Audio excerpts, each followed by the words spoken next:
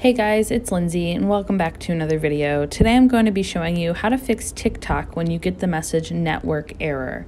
So let's get started. The first thing you're going to want to do is swipe down from the upper right hand corner of your screen and switch to LTE. The reason we switch to LTE or cellular data is because sometimes a cellular connection is much stronger than a Wi-Fi connection. So go ahead and turn off your Wi-Fi. The next thing we can do is offload the app. So let's go to settings.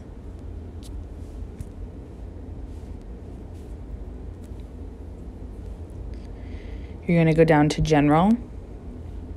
From general, you're going to go to iPhone storage.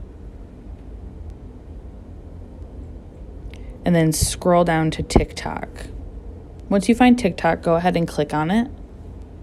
And then click offload app and confirm it. Offloading the app clears the cache, sort of resetting it for you. Click reinstall app.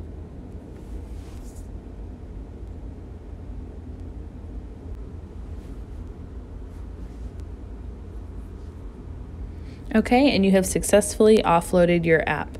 Now, if those two things don't work, I do suggest uninstalling the app and then reinstalling it through the App Store. So that means deleting it off of your homepage and reinstalling it through the App Store. I hope one of these things helped you guys. If they did, please like and subscribe to this channel. If you have any questions, please leave them in the comment section below. Thanks so much for watching. Bye, guys.